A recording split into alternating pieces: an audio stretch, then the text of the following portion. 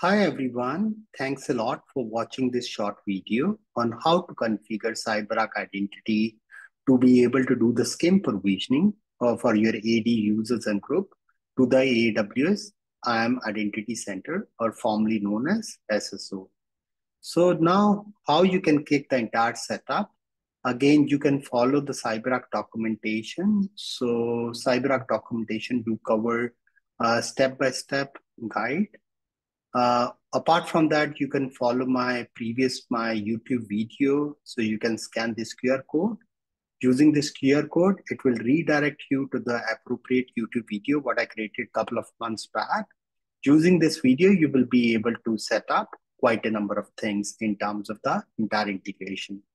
So this is what I did in my previous demo. Again, I showcased how to enable AWS SSO or AWS IAM Identity Center, how to create the permission sets, and how you can set up a SAML trust between CyberArk identity and the AWS SSO. Apart from that, we looked at the SCIM provisioning as well. In the last video, we looked at the SCIM provisioning primarily for the local users and the group. In today's video, we will be looking at some of the configuration you might have to do if you want to configure or if you want to provision your AD users and group. So this is the whole idea of this specific video. If you want to do a end-to-end setup, the way you can see it in my screen, so what you have to do, you have to follow my previous video first and then make the appropriate changes. So what I'll be showcasing today for the SCIM provisioning for AD users and groups here. So these are the few simple steps we will be performing and we will be showcasing. The first step is you will be setting up a CyberArk AD connector. Using this connector, CyberArk identity will be able to communicate with your AD. Second thing is there will be some configuration needs to be done pertaining to AD users and the groups with the identity role. So this is what we will be looking at there. And so then we will be able to see all the appropriate users and all your AD groups will automatically get provisioned to AWS SSO or IAM Identity Center. Last but not the least, we will carry out a very simple test. So let's check the configuration together. So here, what we will do, so first I'll go to my CyberArk identity. Again, you should be able to log in into your CyberArk identity. So let me log in. So you should be enabling MFA on your identity administration. Once you do that, so here what I did, I created a web app.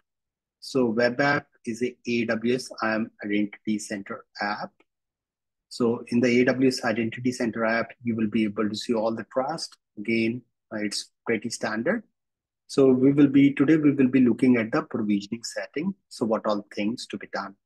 So before we look at the provisioning setting, so let me show it to you what I did.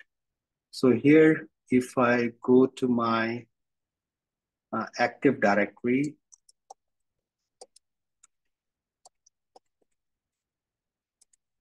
so I set up my AD, my domain name is scsolutions.demo.com. Within that domain, what I did, I created a couple of like users, AWS, AWS2, AWS4, and similarly, I have created a couple of users around GCP, GCP2, and apart from that, I created a couple of groups called AWS Cloud. If I go to the member, you are able to see like all the different members, AWS, AWS2, and AWS4. And if I go to the GCP Cloud, you are able to see all the different members, GCP and GCP2.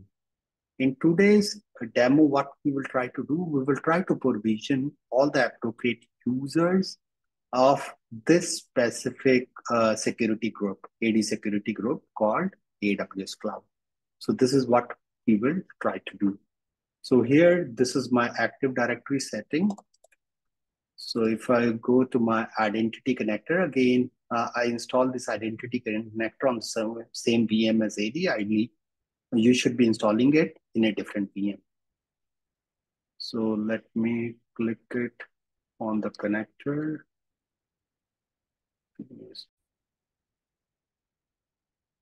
So here we see the AD is configured properly. If I look at the AD connector, so my AD connector is up and running. So we will look at to the identity administration. In the identity administration, let's go to the network. On the network, you are able to see my AD connector is up and running. So this is the first and foremost configuration. So let me log in into my AWS IAM Identity Center. So at this moment, you see there are no users are configured. So if I go to my identity again, let's go to the web apps, AWS IAM Identity Center. So all the configuration, so you should be able to do it leveraging upon my previous video, or you can look at the CyberArk documentation. So few things what we have to do from the permission standpoint. So what I did, I already assigned a permission. So what you can do, you can simply search on an AWS cloud. So this is my AD group. On the basis of this AD group, you can assign the permission here. So it's already been assigned the permissions. So probably I'll delete this. So this is on the permission side, what you have to do. So the most important thing is on the provisioning side. So on the provisioning side, again, AWS IAM Identity Center, it do support a SCIM-based provisioning. So you have to configure all these things. And so here is some of the most important thing. The first thing, what you will be doing, you will be configuring this sync user to target application. This is the first thing. So basically, it will try to update the account information in the target apps. So this is the first thing. Second thing is we will be synchronizing all the groups, all the AD groups from the AD side to the AWS IAM Identity Center. It will be done, and then so here on the user deprovisioning option, I'm just keeping it as a very simple. So if the user gets deprovision on the AD side, user will automatically get deleted here. So here, one of the things what we will be doing, we will be looking at the role mapping. In the role mapping, so what we have to do, we have to see first, what are the different users you want to provision it on the AWS IAM Identity Center. So in this particular case, so what I did, I went to my identity roles. So I went to the AWS Access. So here, so you have to add all the appropriate users. So all these users will get provisioned on the target application. So here, so I'll be adding my AWS AD group. And so once I'm able to add it, once I'm able to save it, so this is the first step. Then the second step is in the web app. So you go to the AWS IAM Identity Center in the provisioning. So you can, in the role mapping, you have to simply add it, and you will be picking up like one of the user group like AWS Access. This group is, this role is already added. Let me delete it. And then we can try to configure it together. So here, if you see, I'm just configuring the AWS Access. You just have to add it. You don't have to define any kind of a destination group at all. And you have to simply save it.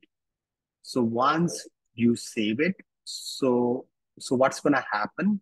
So whatever the members, whatever the users are present in this AWS Access role or the AWS Access Cloud, AWS Cloud, so all these users will automatically get provision. So it takes around like 5 to 10 minutes for the users to automatically get provision. Just to hasten up this specific demonstration, what I'll do, I'll go to the outbound provisioning, and we will do it manually. So I will simply click on this, and it takes like a couple of seconds for the users and the groups to get provisions.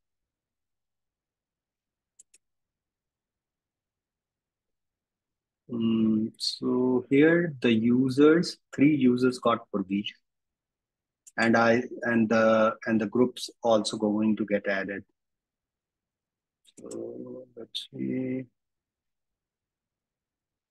So here we see, so there are two AD groups like DNS admin and DNS update proxy. Those groups didn't get added because they don't have any associated email address. So by default, all the groups are going to get added, all the AD groups. So when it comes to the users, so the users present in the AWS access role, only those users are going to get added onto the AWS IAM Identity Center. Let's go to the AWS IAM Identity Center. First, let's look at the groups. So here you see all the three groups. So present in my AD, all these groups got provisioned. Again, if you want to exclude any of these groups, so it is possible. Again, you have to check on the CyberArk documentation. Let's look at the users. So on the user perspective, so if you remember, I had like three different users part of my AWS cloud, and that group I added into the AWS role. All the users got provision. So now the user provisioning is done. So in a way, so once the user provisioning is done, so then what you can do.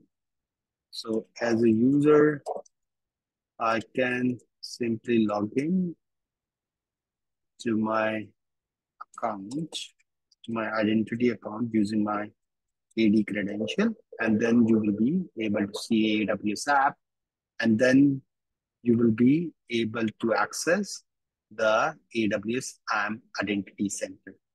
So this is what concludes today's demonstration. Again, I'll be putting together a few more videos around GCP, and in the future, so we will be looking at some of the just-in-time access videos from CyberArk as well. Thanks a lot, everyone, for watching this short video.